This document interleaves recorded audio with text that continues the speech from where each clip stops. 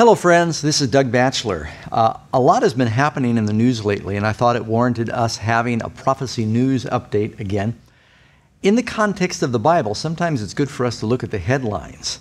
Now, I don't want to be the Pope's personal biographer. I know a lot of these prophecy updates have had to do with what the Pope is doing, but this Jesuit Pope has been busier in the last 18 months than virtually any Pope. So here's some things that have been happening just in the first part of the month of June that I think are very significant. You know, the Bible tells us before the end comes, before Jesus comes, that there's going to be a confederacy that will combine Catholics, Protestants, spiritualism. And we see these things happening in the news right now. For example, just on June 1st, Pope Francis spoke to almost 53,000 people that gathered in the Olympic Stadium in Rome. And these were charismatics from Rome and other places. They came together and they prayed over the Pope, speaking in tongues. Now, is it just me, or does that remind you of something else that we saw in the news not too long ago, where charismatics were praying over the Pope? That time, the Pope just sent a video message on his smartphone. This time, he actually came into the stadium and he knelt without the traditional kneeling pillow. He knelt there and asked them all to pray for him. The Vatican News reports that this is the first time in history in which a pope visited an international charismatic renewal convocation. And so he came. Now, the Pope says at one time he had been uncomfortable with the charismatic movement, but evidently he's feeling a lot better about that. Keep in mind, the charismatics, it's talking about Protestant Christians and Catholic Christians that are united by their common worship of this glossolalia, the speaking in tongues, the ecstatic utterance that they call a heavenly prayer language. That was virtually unknown and unpracticed by Christians for the last 1900 years. The Bible tells us that there's going to be a unity of Protestants, spiritualism, Catholicism, and I think the spiritualism in part has to do with this Babylonian babbling that's taking over a lot of the Christian worship services. So that's one thing that happened. Now, present at that meeting, interestingly enough, was a contingent of 15 members, a delegation of religious leaders from America, and among them was Pastor Joel Osteen, who was in that group of 50,000 charismatics that were there praying for the Pope. For those who may not know, Joel Osteen is the well-known pastor of the large Lakeside Church in Houston, Texas, with thousands of members. The assembly in the auditorium took place June 1, but then on June 5, this delegation of 15 members representing religious leaders and political leaders from the United States met at the Vatican with the Pope in a private audience. Following the private meeting with the Pope and the others in the Vatican, Joel Osteen said, "It was a great honor to represent the pastors of America in the meeting with the pontiff." I'm not sure that I feel comfortable with Joel Osteen saying that he represents all these pastors from America, because I think people have forgotten what the vast gulf of differences are between what the Roman Catholics believe and what Protestants are supposed to believe. You know, it used to be that America was really a haven for Protestant values, that this country was the bulwark of safety for those Christian ideals. But little by little, that is all eroding, friends. It says in Revelation chapter 13 that the second beast in Revelation, which we believe is the United States, the one that rises up out of the earth with two horns like a lamb but speaks like a dragon, is eventually going to make an image to the first beast that receives the deadly wound that is healed, and all the world wonders. We're watching right now as all the world wonders. And you can see, even in the architecture of the United States, how little by little, look at the Washington Monument and look at the obelisk that is in the Vatican. Look at the Capitol building and look at the Vatican Dome. You can just even visually sense where the United States is gradually making an image to the beast. And now you can see that we're putting aside our values that once separated these two great continents philosophically, and everything is amalgamating now, preparing for this final consolidation. And as if our Jesuit Pope hasn't been busy enough, just a few days later, he had a special meeting at the Vatican where President Shimon Peres of Israel and President Mohammed Abbas of Palestine came to meet at the Vatican. Not only they came, but they also came with Bartholomew, the patriarch of the Orthodox Church. Boy, I tell you, if that isn't really a picture. All coming to the Vatican to talk about peace. Reminds us of that verse in the Bible that says, when they say peace, peace, then sudden destruction will come. The Pope has now placed himself in a position in just 1 year where he has become sort of an international peace broker. Very interesting. In fact, let me read to you one newspaper reporter's take on this. The three leaders, joined by the Orthodox Patriarch of Constantinople, Bartholomew I, heard Christian, Jewish, and Islamic prayers from cardinals, rabbis, and Muslim imams.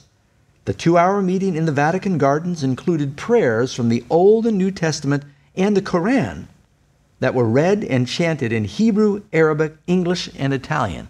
Now, that's the first time that prayers were officially offered, reading from the Quran in Arabic to Allah in the Vatican. Is it just me, or are things happening? In fact, a lot of people have always wondered, how will we get this confederacy where there's this one world religion compelling everybody to worship a certain way in the last days? How do you get 1 billion Muslims to be able to work in harmony with Jews and Protestants and Christians? Well, you have your answer now. The Pope knows how to bring them all together. And that's just what prophecy told us is going to happen.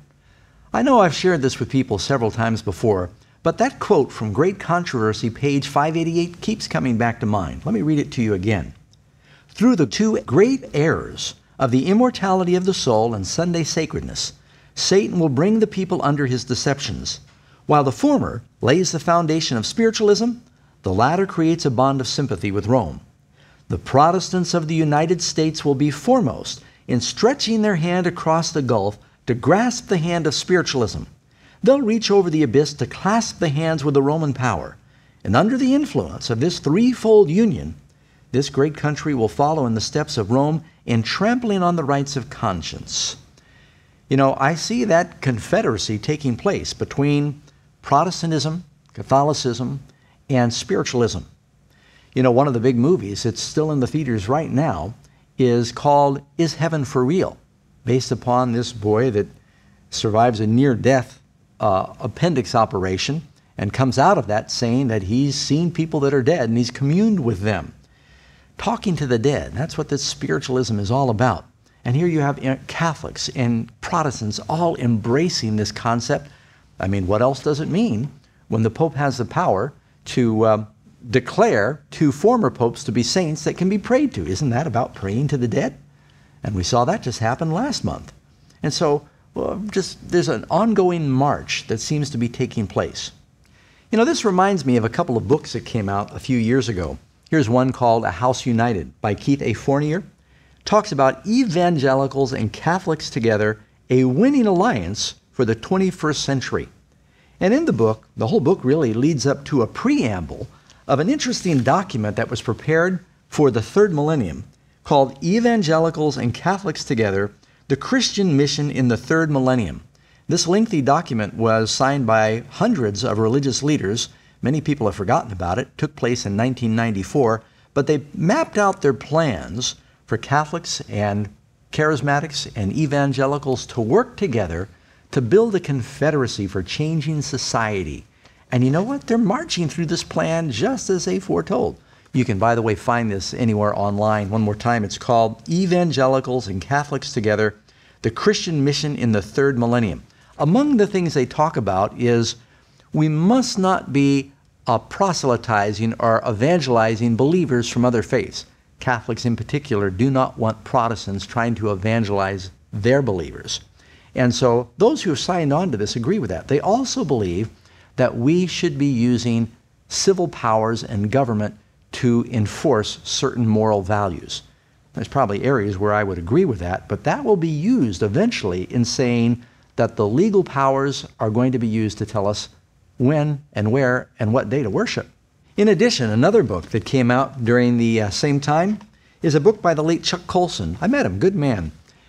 Evangelicals and Catholics Towards a Common Mission Together.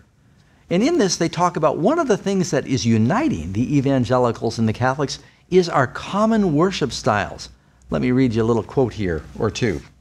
More generally, the spread of the charismatic movement through songs, prayers, and worship styles going well beyond officially charismatic circles has done a great deal to reduce the barriers between Catholics and evangelicals.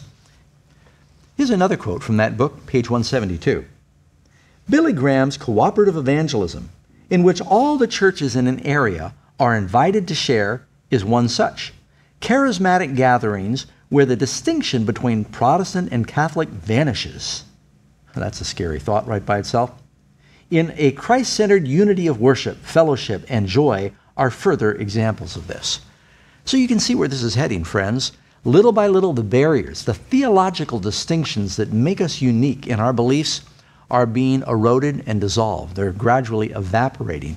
And this Pope is doing a masterful job of breaking those things down.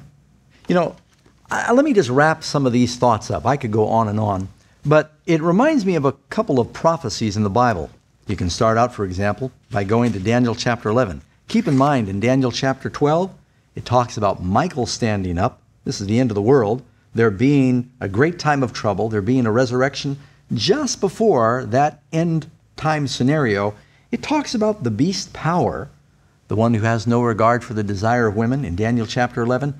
And it's just interesting. I don't claim to understand it all, but in Daniel 11, the last few verses, it talks about the glorious land, the promised land. And it says that he'll plant his tabernacle in the glorious mountain. And then it lists a number of Middle Eastern countries. Oh, it probably doesn't mean anything, friends, so don't you get worried. You can also read in Revelation chapter 16, speaking about the last plague before the battle of Armageddon. Then the sixth angel poured out his bowl on the great river Euphrates, and the water was dried up, so the way of the kings of the east might be prepared. And I saw three unclean spirits like frogs coming out of the mouth of the dragon, out of the mouth of the beast, and out of the mouth of the false prophet. For they are the spirits of demons, performing signs that go out to the kings of the earth and of the whole world to gather them together to the battle of the great day of God Almighty. Behold, I'm coming as a thief, Jesus said. Blessed is he who watches and keeps his garments, lest he walk naked, and they see his shame. And they gathered them together to a place called in the Hebrew tongue Armageddon. You know, friends, I just see a consolidation, a coming together of world events that are paving the way for things that are going to be happening soon. And all of this recent notoriety of the Pope is happening against the backdrop of an upcoming synod that's happening in October. Let me read it to you from the Catholic website. Pope Francis has called for an extraordinary General Assembly of the Synod of Bishops on the theme of challenges of the family in the context of evangelization. The Vatican has announced this synod, which will take place at the Vatican October 5 through 19, 2014, is a means through which the Holy Father wishes to continue the reflection and the journey of the whole Church with the participation of leaders from every corner of the world. This is going to be a time when they're going to come together and talk about the dynamics of the family. No doubt they're going to talk about the problems with homosexuality and how that relates to the definition of marriage, and they'll be talking about abortion. And I expect they're going to talk about the importance of Sunday worship to bring the family together. So just be watching, friends, because I think a lot of things are playing out right now. So as we see the confluence of all these events, even the secular writers in the world are sitting back marveling at how busy this Pope has been, placing himself right at the center stage in the events of religion and politics. And this is exactly what prophecy said is going to happen. He has to be in a position where he's going to create a confederacy of world powers, that the world is going to look to him for answers. You know, right now, if there was some catastrophe in the world, if there was a financial meltdown, if there was some tremendous natural disaster, who do you think in the world has positioned himself to be the one that everyone is going to look to for answers? And they'll give him a great deal of credibility, especially if people are afraid because of some catastrophe or financial disaster. And his emphasis on prayer is wonderful. But this is exactly what I've always expected the world would look like just before the end, friends. That's why it's so important. If you don't understand why this is important, you need to get a hold of that video that we recently produced called Revelation, the Bride, the Beast, in Babylon. You can download it from iTunes. You can order it from Amazon. It's at all major outlets. And you can go to the website. It's called revelationmystery.com. We need to be praying. And if there's something in your life where you're not ready, you need to get right with God now.